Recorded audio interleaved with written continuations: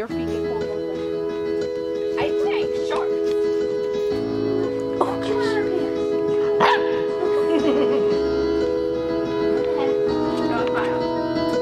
Hi.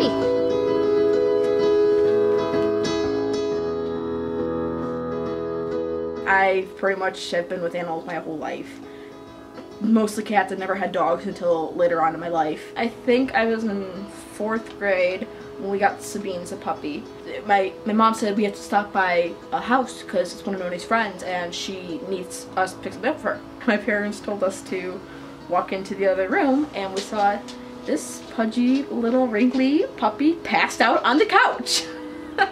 And that was Sabine. She's technically a yellow lab, but she's the darkest they come. And it's called the fox red color. It's a rare color, actually.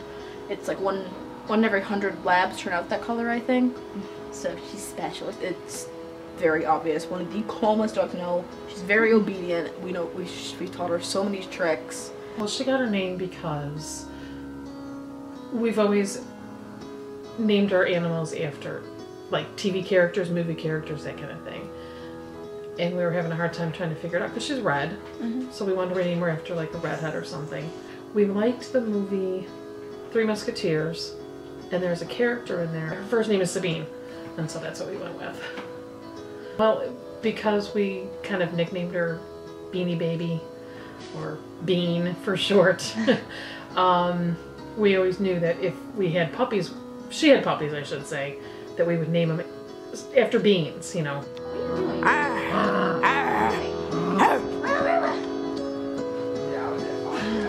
It was just something that sometimes you just know what you want to do. It's like we knew we wanted to breed her from the beginning. We got started, how did we get started?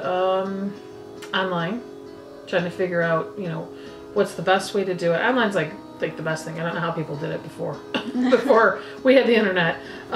There's different types of labs. You've got the ones that are like the more box head and stuff, and some of them are more geared towards like the sport, as in like you see on TV where they run and jump in the water and catch the things, you know, things like that. But then they've got some that are a breed of lab that's better at field, like going out and catching the birds. Like Sabine. Like Sabine. So you had to figure out which ones you wanted, and you had to narrow down. Do you want one with more of a boxy head and a shorter nose, or do you want one with a, you know, kind of more streamlined head? And that's what Sabine is. Sabine's more of a streamline than a box head. What we ended up doing was looking at online, looking at different breeders who had her type of dog, her type of lab, and then just kind of talk to people.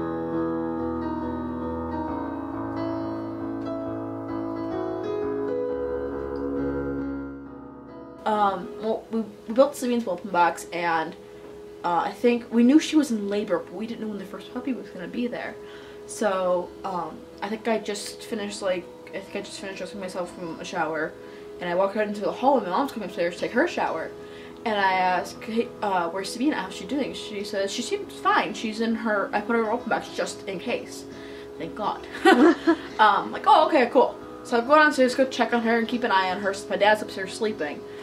And I walk down there, I'm like, hi Sabine. I look in there, and there's blood everywhere. I don't think I've ever run. I literally do not remember leaving that spot and being at the top of the stairs screaming, the puppies are here. I do not remember that. No, I have a video of that. Oh, and just, my mom didn't even get a chance to get in the shower. We all came sprinting downstairs. My dad had to go run and grab my brother and grab all the supplies. My mom and I are sitting there trying to clean them and stuff. Aww. And just...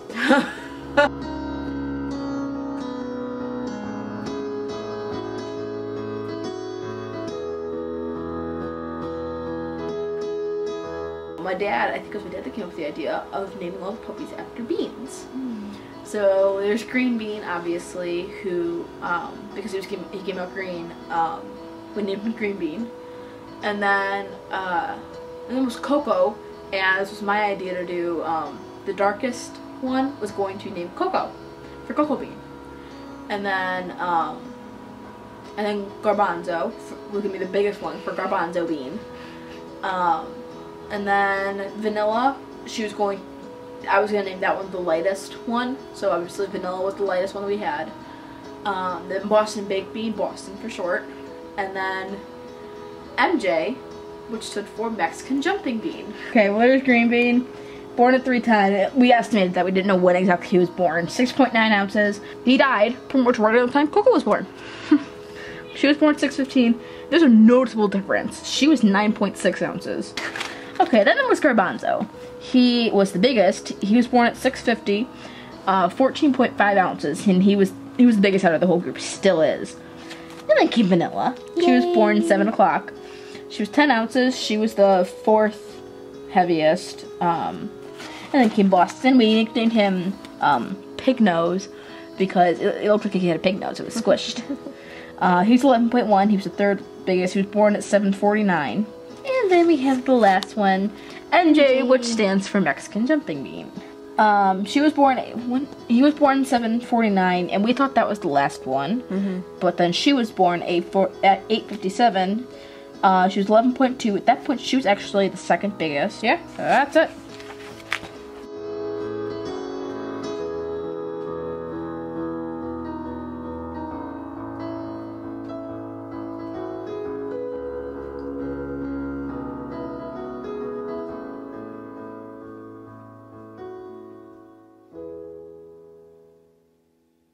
Well, let's see. What's it like bringing up into their independence? Well, let's see.